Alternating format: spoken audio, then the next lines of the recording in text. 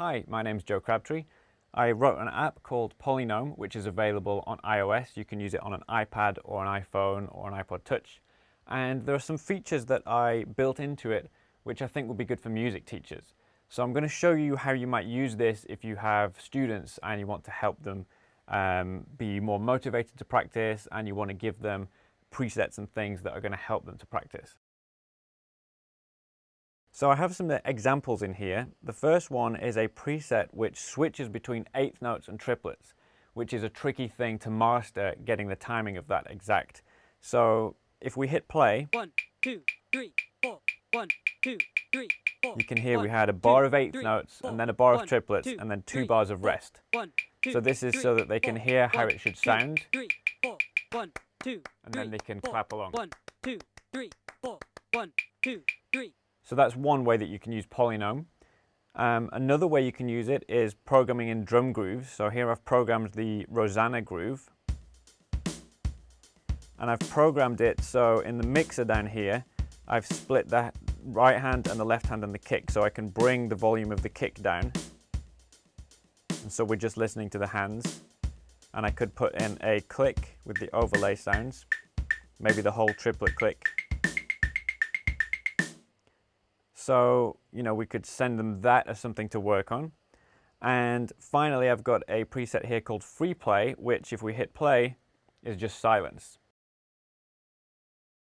So you've worked through the lesson and you want to give them some homework. So what we would do is tap this pencil icon, choose the presets we want them to work on. So that's going to be the eighth notes to triplets, the Rosanna groove, and the free play.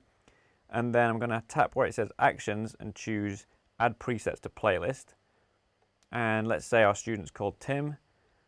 We'll create a playlist called Tim Homework. I'm going to say add to new playlist. So now we have these three items that Tim's going to work on for the week. And let's say we want him to work on the eighth notes to triplets for 5 minutes. So you can tap this gear icon and you can choose timer and set the timer to be 5 minutes. Hit done. And then the Rosanna groove, let's say we want him to work on that for 10 minutes. So tap on the timer, set this to be 10 minutes. And then free play, okay, let's say we'll give that 15 minutes. So that's total of half an hour of practice. And for this example, I'm actually going to set this to 5 seconds, just so you can see how the timer works. And then at the bottom, I'm going to tap Auto Advance and turn that on. So that just means that it'll move to the next preset in the list when the first one's done. So you would hit the eighth note triplets, hit play, 2, 3, 4. 1, and it's going to play this preset for 5 minutes. So Tim's going to be at home playing along to this, and when this preset stops, he knows that he's done his 5 minutes. And then he'll work on the Rosanna groove for 10 minutes. And he might want this just as a reference to remember how the groove goes, for example, and he might hit the mute button and just play that groove. Or he might want to mute the groove and just have a click. Now he knows how it goes, so you can mute the groove and just have a click to practice this, maybe at different tempos.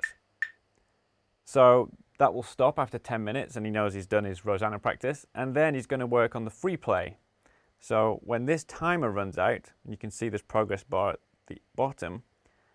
At the moment it just stops, but you can turn on in preferences countdown timer, and with that you can use PolyNome just as a timer. So if you don't want to practice to a click, you just want it to time what you're playing, you play along, and when the timer runs out you'll get a timer sound.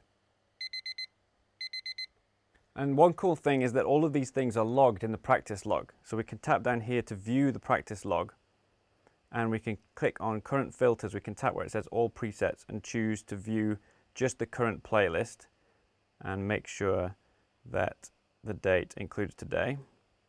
And then we can view charts for this, and we can see that this amount of time has been spent on the eighth note triplets, this amount of time on free play, this amount of time on the Rosanna groove, the date that the practice was done and how much time in total, and the different tempos that you worked on.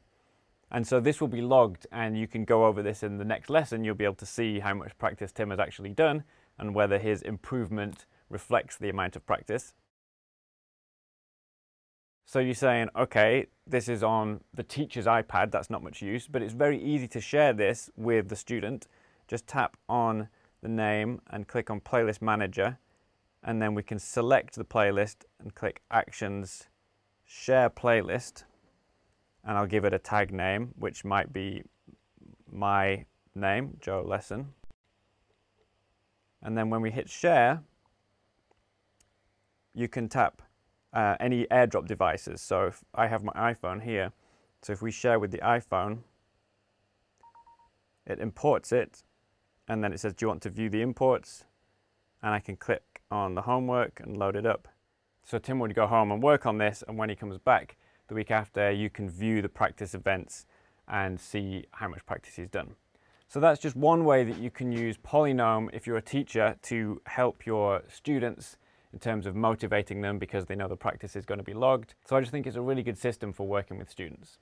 If you want to check it out, you'll find more information at polynome.net.